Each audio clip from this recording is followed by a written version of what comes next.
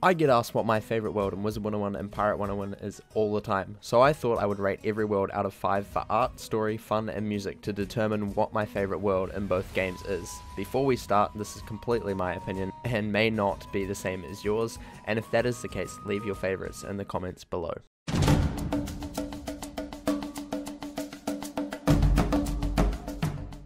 Last place, number 22nd, is Azteca. I'm sure most people are not too surprised to see this, but it got a score of 8.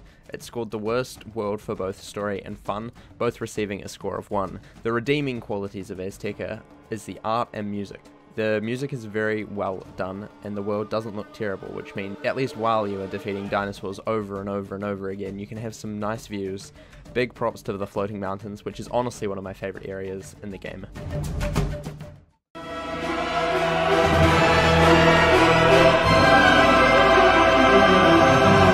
Not doing much better on the score front is Dragonspire, coming in at 21st. The world also scored an 8. It was the worst world for art and also fun, tying again with Azteca. Like Azteca, Dragonspire's biggest strength is its music. The combat theme in particular is honestly something I have listened to on repeat multiple times. The story is good as well, and it's a satisfying end to the first arc. Many people are fond of the story since it is the conclusion of Malister's story, or at least that's what we're led to believe at the time.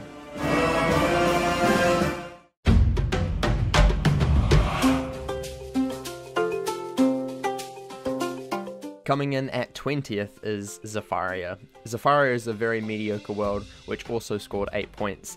It however did not place last in any category, receiving solid 2s across the board. After the more recent changes to Zafaria, playing through it again recently, I was really surprised on how much more streamlined and less rage-inducing the world is. However, I still feel very sorry for all the Greyhorns lost on our journey, bringing the fun down a little bit.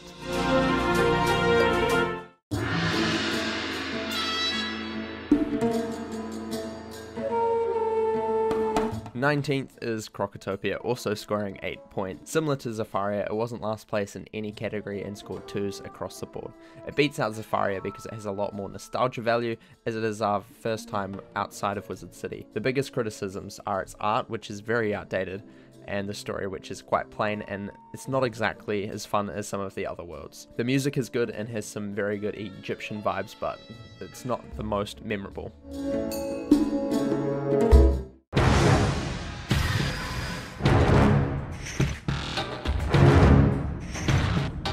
18th place goes to Chrysalis, coming in with 10 points. The biggest redeeming factors of Chrysalis is the art and story. For those who have read or listened to the story of Chrysalis, it is actually very engaging. The hunt and the downfall of Morganth is a great way to end the drawn-out second arc. However, for me, when going to Chrysalis, it's not always been very fun. For much of the first part, you are heading back and forth between areas, making it feel like you're making little to no progress. It also doesn't help when you're going to areas and fighting the exact same mobs over and over and over again. This makes the world, at least part 1, feel very stale. The pace and fun picks up in part 2, but isn't enough to improve the score from a 2. The music of Chrysalis is very samey. You can go anywhere and it always seems to be exact same music, which is good because it shows consistency, but lacks the diversity that makes soundtracks of other worlds so great, and that's why it only received a 2.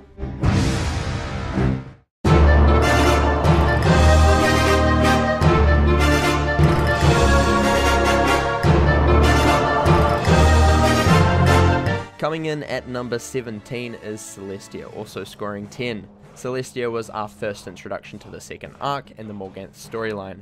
It also brought us Astral Magic, which is a huge game changer to the feel of battles. The art of Celestia is good, and there are some absolutely stunning locations and assets like the entrance to the Trial of Spheres and the Solarium are my 2 favourites. The music is good too. The Celestia combat theme is one of my all-time favourite tracks, however it only received a 3 because similar to Chrysalis, I feel there's a lack of diversity. Story and fun are average at best and both scored 2.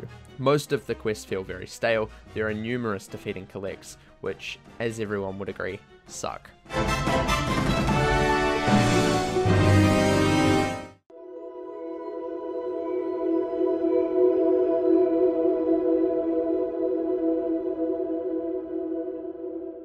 Number 16 is the Arcanum. Now, to be honest, the only reason why this world is so low is because there's not exactly a story for this world, as it is tied too much into other worlds.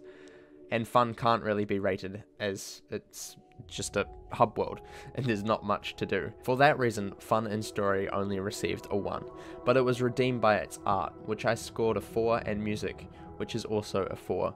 The Arcanum looks absolutely beautiful. The model of the spiral in the middle of the Panopticon, the floating gold glyphs in the repository look absolutely stunning. This is enhanced by the calming and peaceful music of the area, which provide a nice break to the more intense atmosphere of questing worlds. The best way to describe the Arcanum is Ravenwood, but peacefully floating in the nothing. It serves as a fantastic endgame hub, which is why I am upset that it is this low.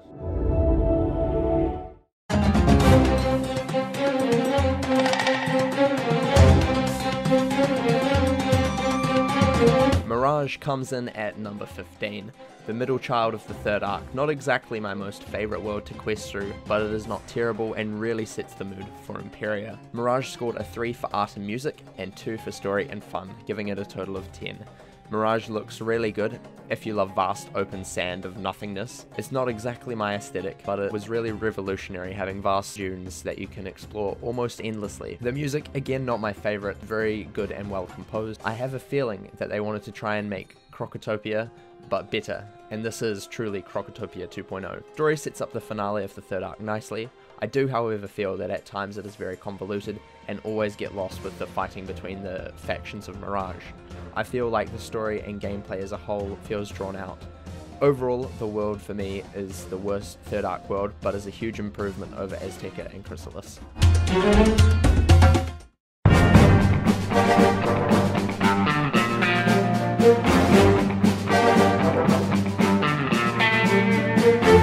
The lowest rated pirate world is Cool Ranch, coming in at place number 14. Cool Ranch is a really cool world, and recently I have fallen in love with it a lot more. However, it is very long, has lots of defeating collects, a lot of defeat 10, and a lot of defeat 10 ship combats. The biggest redeeming factor of Cool Ranch is the music. Cool Ranch music is very good. I gave it a score of 4, which puts it solidly in the top 10 worlds for its music. The different layers and feeling of the music make sailing the never-ending skyways a lot less painful. All the other aspects were scored a 2, and I do think while writing this script I was a little bit harsh on the art score. There are some really cool out-of-the-way areas that are amazing, but the whole world is very samey and most areas don't have much variety, which ultimately bring down the score significantly.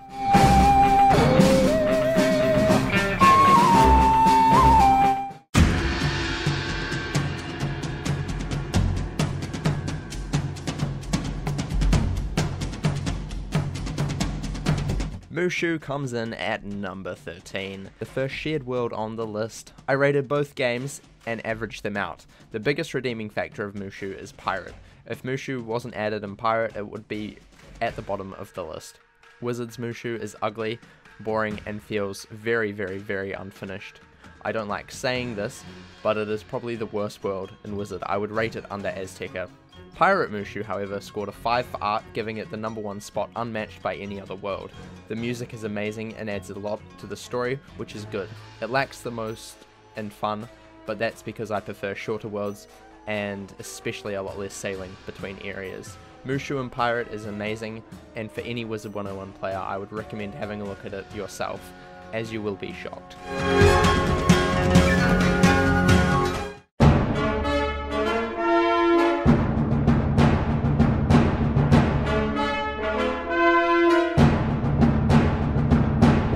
Aquila is in the 12th spot. Aquila sucks, it does. This pirate world was the last world before Valencia Part 2 came out. It is long, it has too many grinds, bad drop rates for defeating collects, and a lot of high level ship fights. Aquila got a score of 12. It looks great and it is in the top 10 best looking worlds.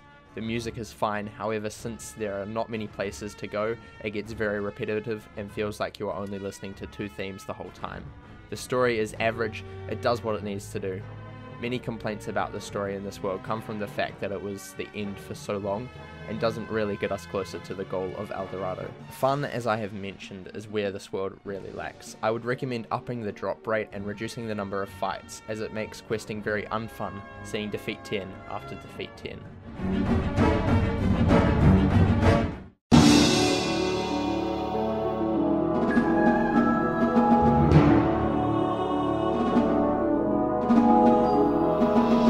Coming in at the halfway mark, number 11 is Wisteria, the first side world to enter this list. Wisteria is a quaint, fun break. It is one of the earlier worlds, but I still think it looks very good. The areas all have their own unique feels that some worlds so far have not had. The music is good, very whimsical, and adds to the take-a-break vibe of the world. The story is fun, competing in an interworld magic competition and beating the champ is very fun. It lacks in a bit of fun for most of the other quests. I would have preferred a little bit more focus on the Spiral Cup than sorting out other problems in Wisteria, but hey, I guess we are the cleanup crew for the pesky magicless pigs.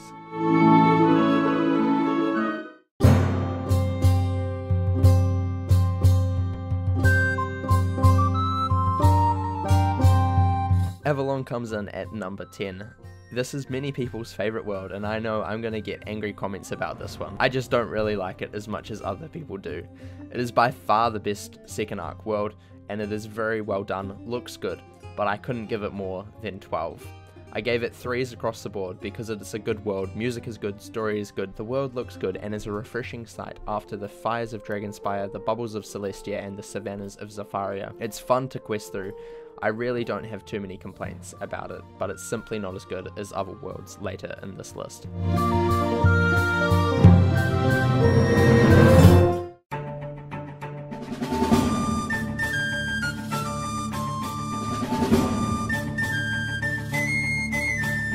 Another pirate world comes in at number 9, Skull Island, also receiving a score of 12 and is very similar to Avalon, getting 3s across the board. The only reason why it beats Avalon is the nostalgia factor. Being the first pirate world, it lives in many players' hearts a lot more than later worlds, boosting people's feelings about it. My favourite part of Skull Island is the interlude of Cool Ranch, where it provides a nice break of the Cool Ranch grind to set up this Marleybone story and the trials and tribulations of Catbeard. All the areas have a unique feel, and the story is solid, whether it's from Guns Gold, Gortez, or Catbeard.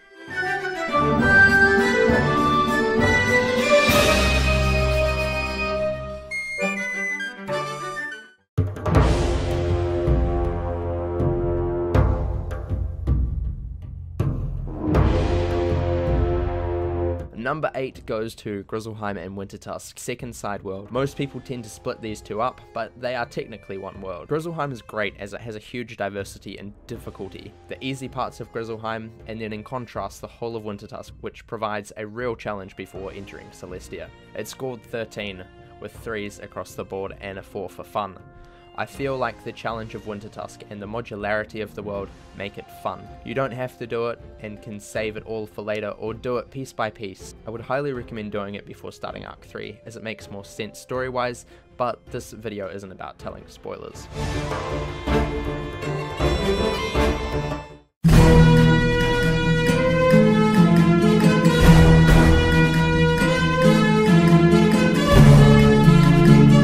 Number 7 goes to Monquista. Now, I'm gonna say I'm surprised by this because I've never really rated it too highly as a world, but compared to other pirate worlds and a lot of wizard worlds, it's very good.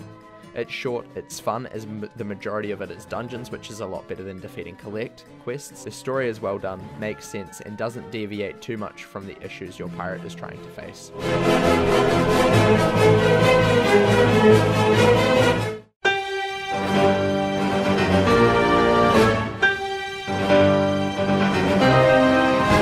Number 6 is Valencia. Now, I will say this once, this would have been in the top 3 if Valencia Part 2 didn't exist. Valencia Part 1 is exactly what I love in Worlds. High stakes, looks good, doesn't take 5 years to complete. That's not to say it's without its flaws, but overall Valencia Part 1 is my second favourite world in Pirate. However, it gets dropped down because of Part 2. Part 2 came out in 2016, and there is a bit of conflict over it. It was desperately needed to wrap up the story at the time since there was no pirate content. However, it was a rushed product that isn't long enough to fit the amount of story left to tell. The fact that the main quest alone only gets you to level 68, if you are lucky, is really bad. The puppet shows, my favourite part of Pirate ever, were very average. For these reasons, it cannot be in the top 5. I was highly disappointed by Valencia Part 2 and honestly feel it would have been better to not release it. It scored 14. That score is very reliant on the music of both parts. The Valencia themes are very good and really put the fear into Valencia.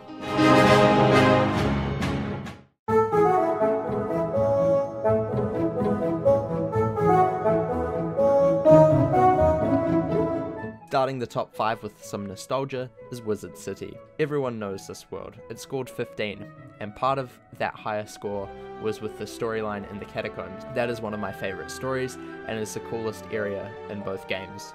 Not particularly a fan of the early Wizard City story, but that's perhaps because I have been through it a few too many times. The music is nostalgic and a good mood setter for the game. The art after the graphical rework was spot on and brings Wizard City into the new decade.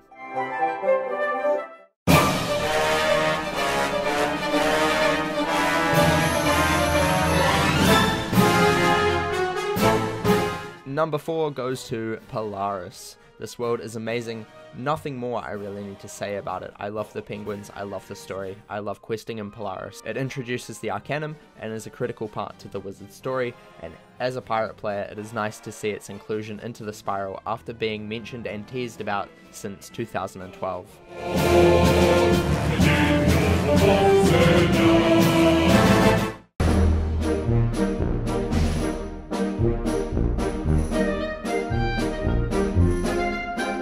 Now we get into the top 3, with third place going to the new kid on the block, Caramel. I rated Caramel 16 out of 20 stars. Nana should be proud of my rating because I was a very harsh fellow on a lot of these worlds. Caramel, along with Polaris, share the top fun score. I put that down to KingsIsle treating the first world of the new arc as a refresh and relaunch world.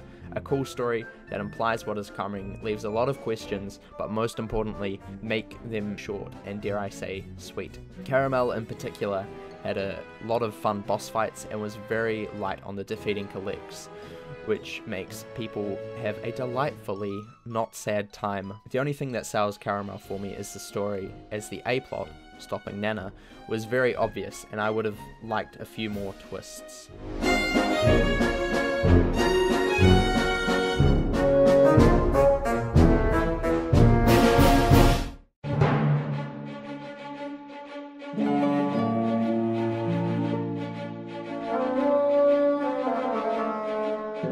Second place goes to Marleybone. Similar to Mushu, this world is brought up by Pirate, which tied with number 1. Averages really did Marleybone dirty, giving it a score of 16. Wizard Marleybone is amazing. Again, I love the shorter worlds, and it is the shortest world in Wizard101. I love the atmosphere of Marleybone. Running across the rooftops, tracking down gangs, basically becoming the police, is a fun change. Pirate Marleybone, however, is amazing. It rates very highly, not just by myself, but by a lot of other people. I think it has the best story of any world. Its music is absolutely insane and tied with the number 1 world. The only downside to Marleybone is sewer time, which honestly stinks. I would have loved to explore a little bit more than to be stuck in the sewers as much. However, overall, both Marleybones are amazing, and I love the overlap of characters like Meow Yadi in both games to provide continuity and really connect both games together.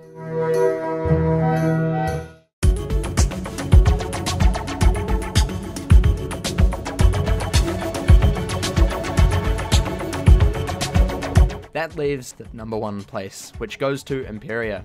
Now, honestly, I didn't think I liked Imperia as much as I do. I guess it's a newfound love, or maybe it was there the whole time, and I was just so caught up with other priorities to see. It was nice to finally put to rest 2 of the Spiral's biggest rivals come lovers once and for all while stopping the Spiral being ripped apart. It didn't have as many top placings as Pirate's Marleybone, only getting the top score for music, but it really deserves the top rating. It is such a diverse world, and as I was rating these, I remembered some of the places like Mandala, which is a super cool area that has the best skybox in both games. Another favourite is the Reverie. The storytelling in this world is insanely good, and if I told a story this good, I would be forever proud.